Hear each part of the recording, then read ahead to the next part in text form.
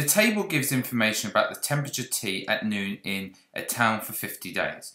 So let's just take a second just to think about what the table means. It means that on 6 days there was a temperature that was bigger than 8 but less than or equal to 12.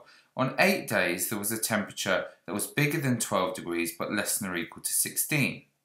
And so on. So 13 days where we were between 16 and 20, 21 days where we were between 21 and 24, etc. Now write down the modal class. Modal class is the interval that came up the most times. So clearly the one that came up the most was this one here. Now be careful not to write down 21. Do not write down 21.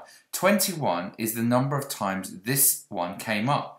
We're asked for the modal class interval, so we should say 20 less than or equal to t less than or equal to 24.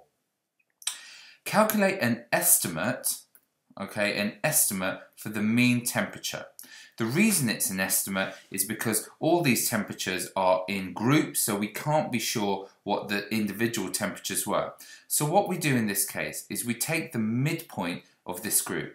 Halfway between 8 and 12 is 10. Halfway between 12 and 16 is 14. Halfway between 16 and 18 is 16 and 20 is 18. Halfway between 20 and 24 is 22. And halfway between 24 and 28 is 26. So we assume that there are 6 10 degrees that happen. We take the midpoint here. There are 8 14 degrees that happen. There are 13 18 degrees that happen. There are 21 22 degrees that happen. There are 2 times that 26 degrees happen. And to work out the mean, we multiply these together. So we're going to multiply those together. So get our calculator ready. Okay.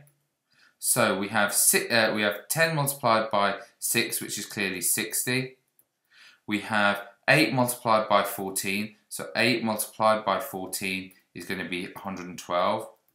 We've got 18 multiplied by 13, so 18 multiplied by 13 is going to be 234.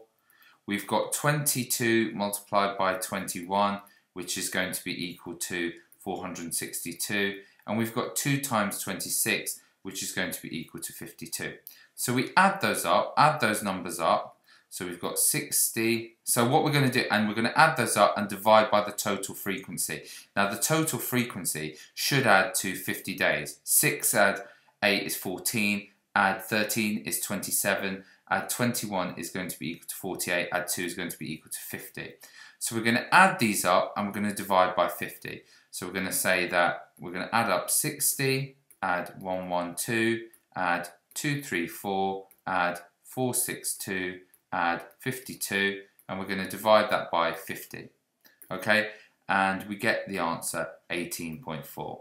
So we should show that we added them up, and these added to 920, I should have said. So the mean is 920 divided by 50, which we said before is equal to 18.4 degrees, 18.4 degrees. And you get 4 marks for doing that part of the question. So the key here was, because they're in groups, take the midpoint, multiply the midpoint by the frequency, work each of those out, add up that total column that you've got, and divide by the number of times you took a temperature, which was 50 times, in order to work out the mean temperature, and you get 18.4. Okay, draw a frequency polygon for the information on the table.